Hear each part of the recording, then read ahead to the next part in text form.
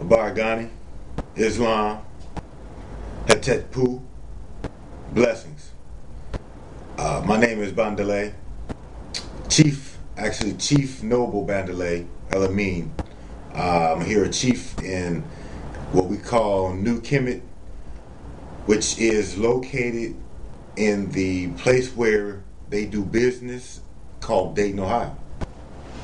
I'm here today to give you some light and to promote my book that I have written. It's called Wake Up Africa. You can see it there. And basically, this is a video for some insight on what I wrote about in my book. So, now that you know a little bit about me, I'd like to talk about the book.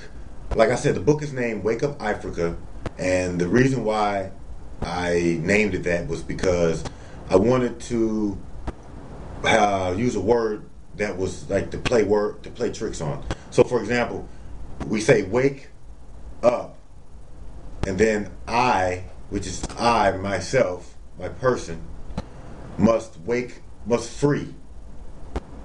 It's ka. Now, the word ka is a Kemetic term for soul or spirit. So basically, the book is entitled "Wake Up and Free Your Soul, Free Yourself." You see what I'm saying? So it's a basic book, especially for those who have no knowledge on any African-centered lifestyle or any African-centered history. But the other part is that because I am a Moor, which I am, I consider myself a Washita Moorish American, Indigenous.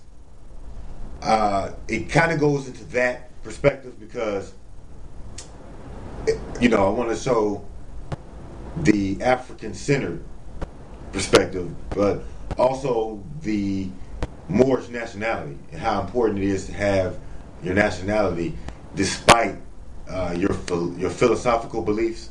Many of us Moors and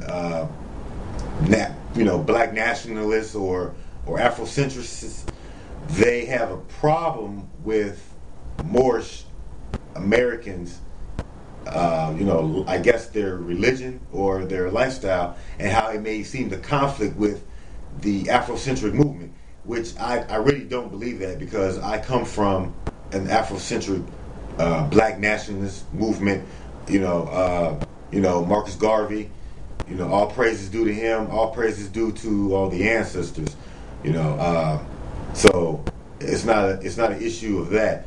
Basically, this book is trying to make a merge to show how the two actually go together in a lot of ways. But what I'm dealing with basically is going to be the three aspects of your human psyche that I'm dealing with. And those spheres, if you will, is the physical, the mental, and the spiritual. And so basically those are the three spheres that we deal with. And what I mean by physical, the physical is talking about the physical realm in general. I go into it, I'll talk about Geb or Gaia. Gaia or Geb are, Geb is Kemetic for the physical world in general.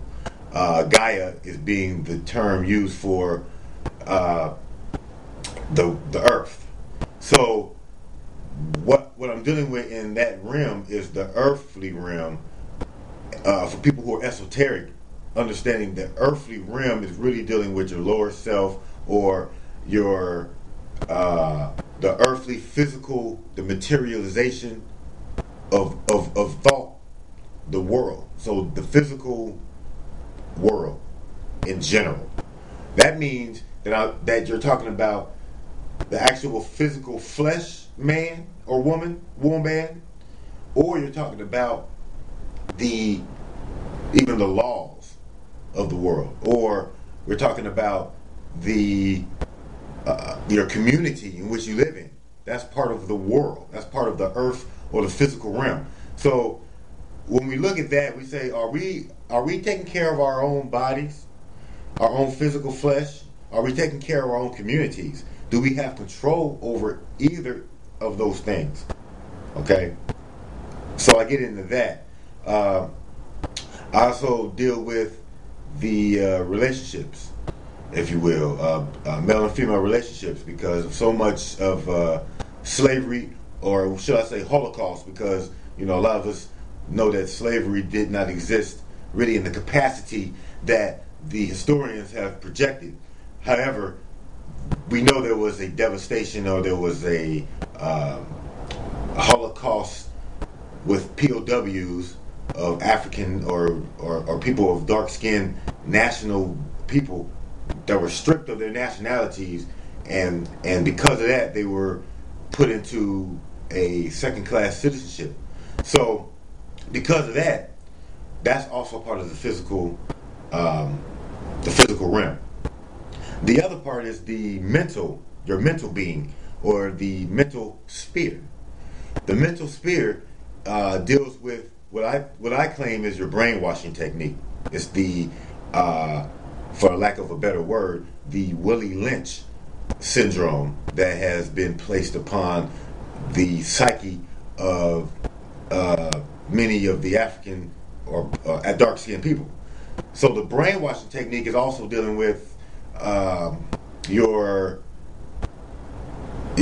environment, and that's saying like television, radio, for older things, and then you got internet. You have your environment around where you work. The society itself is the environment. So when we talk about tradition, many of us look at traditions and say, well, Christmas, Thanksgiving, or Misgiving, these type of things are considered tradition. And because of tradition, you tend to just do these things year after year habitually without thinking about it. So, we talk about the tradition that we've been placed in, which is pretty much European, as many call it. But we also have the brainwashing techniques that are used by government agencies, for example, CIA, which used different brainwashing techniques, has used the drug LSD in many instances. So we have that. We have the mind tricked of education is a mental brainwashing technique used by the powers that be that are in power.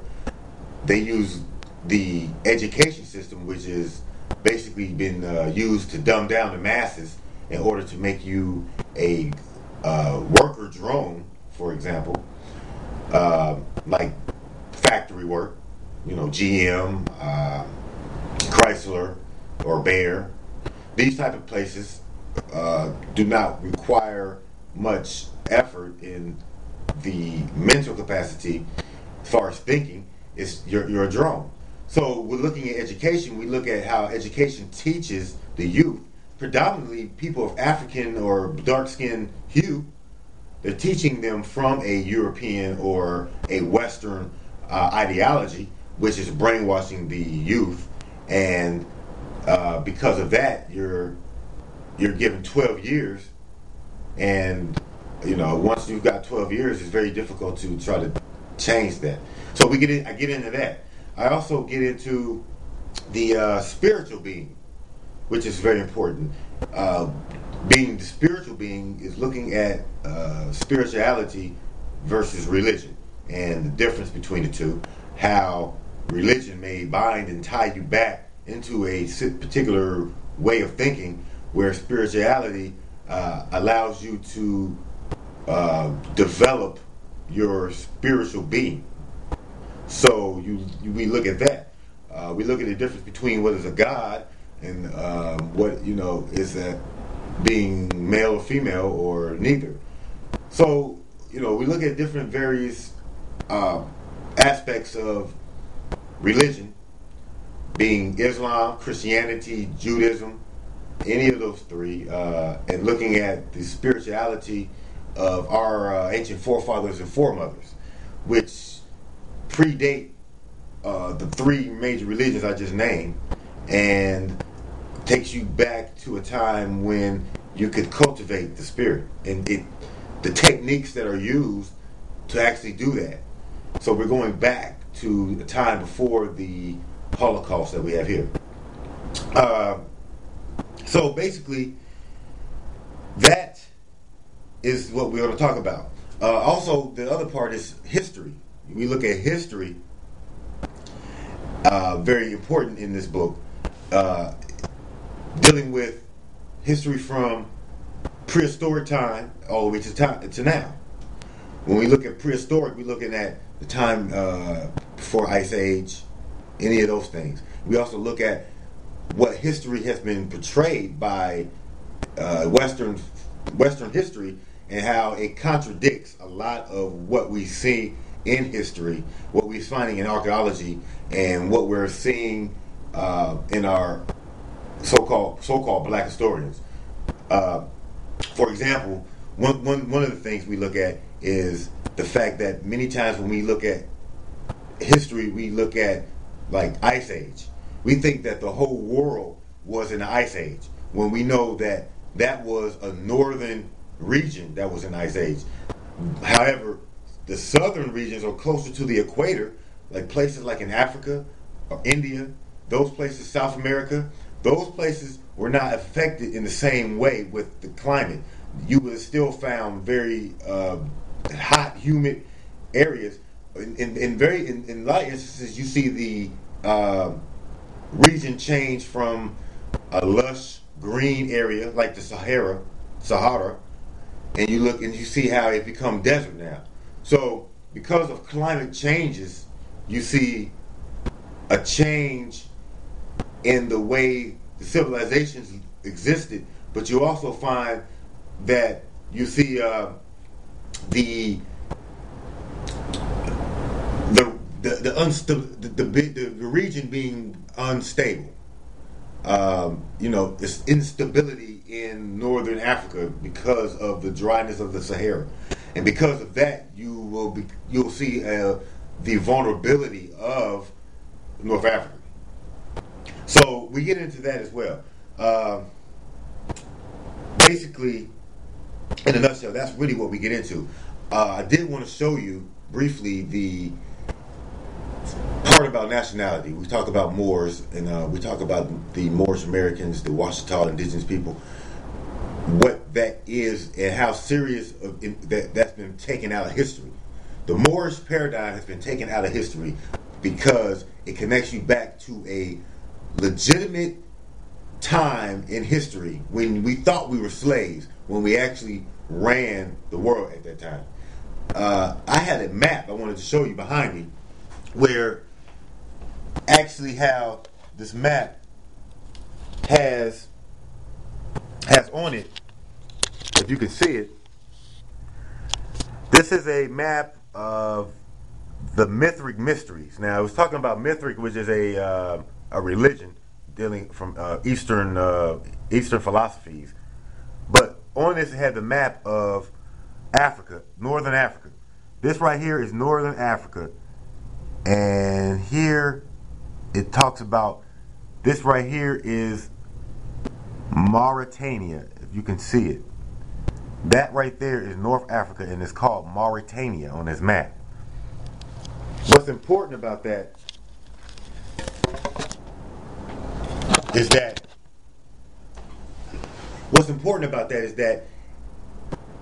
it shows you that Mauritania, with the word Mauritania means Moor, a Moorish land, and how Mauritania was really North Africa and West Africa was considered Mauritania, and that land is all Moorish. We were not taught that in school. We're taught that the Moors conquered Spain and that was it. But there's a lot more to that, and we'll get into that.